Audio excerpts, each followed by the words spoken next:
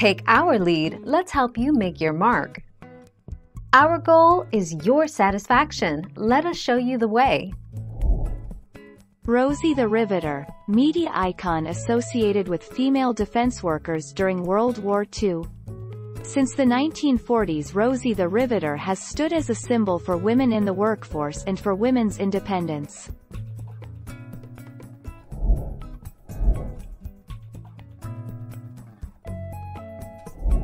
Let's help you make your mark. I'll use it to send a message of female empowerment. Today, the now famous image of Rosie the Riveter might evoke the heroic way women during World War II assumed jobs traditionally held by men: factory workers, taxi drivers, and even soldiers to help with the war effort.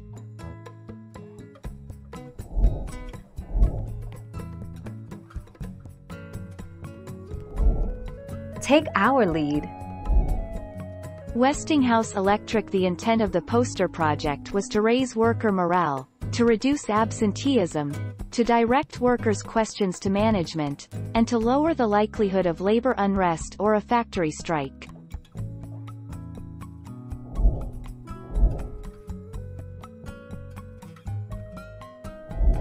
Let's help you make your mark.